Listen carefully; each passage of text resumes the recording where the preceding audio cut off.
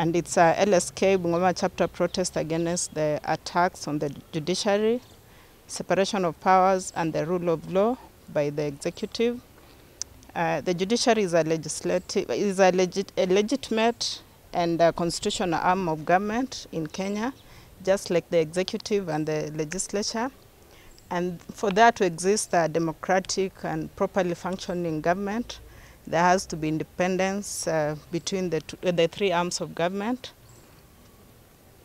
And this independence must be jealously guarded by all the stakeholders, including even the press and the public at large, because any attack, then it also attacks the democracy of the country.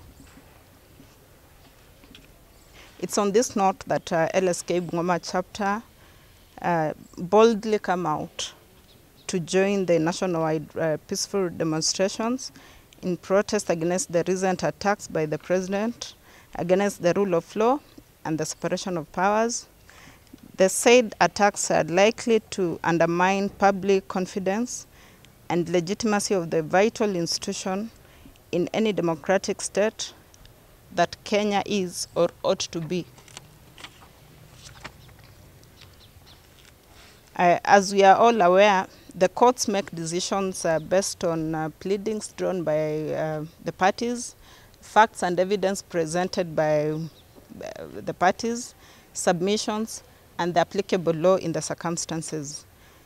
And they all work together. So it's not just basing on one thing. And blatant breach and or contravention of provisions of the law will obviously be condemned by courts. So in case there's any breach of law, the courts will not entertain that breach, even if it's done by the head of the state. And since judicial independence is a cornerstone of any democratic society, any threats to it therefore undermines and threatens the core function of our democracy and the constitution of the country. If indeed there is corruption in the judiciary as alleged by the president, then there are proper and effective ways of dealing with it through reporting, a thorough and swift investigation, charging of the subjects, and conviction.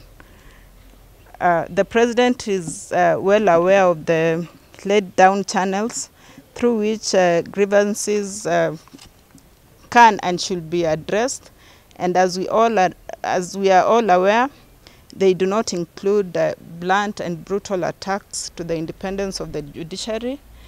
Neither does it include public threats by the head of the state. The president, being a politician, ought to surround himself with legal advisors and be ready and willing to listen to the advice given. It is either the president does not have legal advisors or he is not listening to the advice given.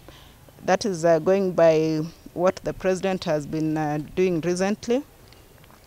LSK Bungoma chapter urges all stakeholders, including the executive and the legislature, to respect the independence of the judiciary and to work collaboratively to address concerns without compromising the judicial system's integrity. We all are aware of the long and difficult journey our forefathers have walked to bring this country to the present democratic state of governance. We LSK Bungoma chapter condemn the recent attacks and remain committed to promoting and defending the rule of law, human rights, and the independence of the judiciary in Kenya, and prioritize the principles enshrined in the Constitution of Kenya for the betterment of the nation. Hii Kenya ni yetu sisi wote. It is upon us to all rise up and fight against anything that will go against the democracy of the country.